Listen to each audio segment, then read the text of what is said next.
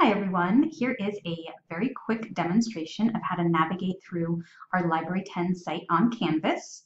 So you'll start at the home page and then click Modules on the left menu.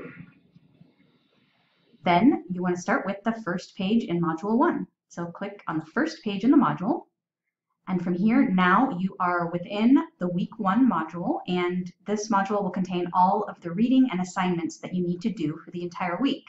So you'll just read through each page and click the next button in the bottom right corner.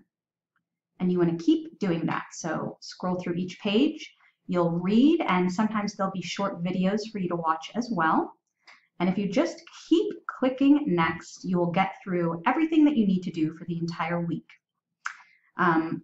For example, you might run into a discussion board that you need to post to, or a quiz that you need to take.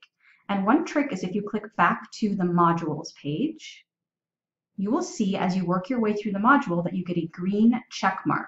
Once you've completed the page, read the page, submitted your discussion posts, or turned in any quizzes that need to be done, you'll get a green check mark. And then once you're done with the entire module, you'll get a green check mark for the module as well. So those are some quick tips to get you started.